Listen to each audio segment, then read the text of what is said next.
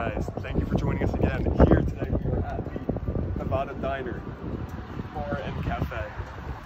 From the outside, you know, this looks like one-of-a-kind, state-of-the-art institution for your prime breakfast meals.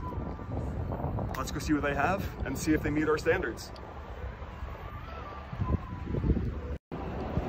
Yo, it's cool as hell. Oh, excellent waiting room. Oh my god, this is phenomenal. They got DoorDash in this bitch. Well, they got the news. Alright, so real quick, I don't know where, but this looks very familiar. I feel like I've been here or like a similar. Tell me it doesn't look like very familiar, the menu. It looks like kind of like Park West's, but better. Oh, weird. Park Wayne. Oh, Park Wayne, my bad. But so this is the quick menu rundown. They have a lot. They have a lot of things to choose, but you already know. Me and James are probably gonna get breakfast. As per usual. Facts. And it's pretty weird today because, oh, they got a Nutella acai bowl. Hold up. And today's really weird because it's just me and him. Alright, so finally got our food. It took a little bit while, but you know what? We're hoping for the highest quality here.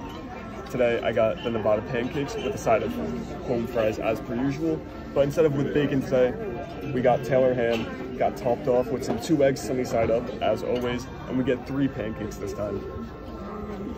Right up. A protein omelet, comes with chicken, spinach, maybe mushrooms, some fruit, turkey bacon, and that buffalo sauce is on its way. We're gonna let you know how everything goes. We're gonna start eating these. Hopefully don't die of diabetes, and we'll see how we go from there. Little progression of how everything's going. James is out there playing with eggs. He likes to get that yolk. You want my toast, yeah? Nah, yo, that's whole wheat. Fuck off. So real quick for the fans and Josh, look how he eats this pancake.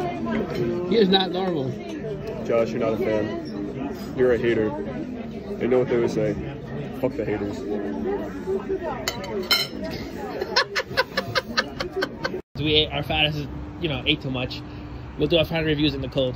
James, what do you have to say here? Okay, so the food, 10 out of 10, no doubt about it. I would definitely come back here again. The time to wait though, I know it was a little bit busy, but it's hella busy. There's literally no parking. We parked way down there.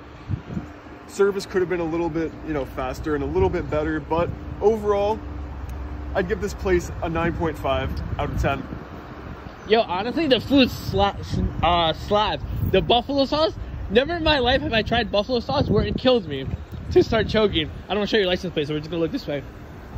Food was amazing. Service was kind of slow, so I'm going to go with like a 9.7. So overall, James, we would recommend? I would recommend we give the Nevada Diner in Bloomfield, New Jersey, 9.6 out of 10 average score. The best record that you could possibly get in the Gold Army food reviews.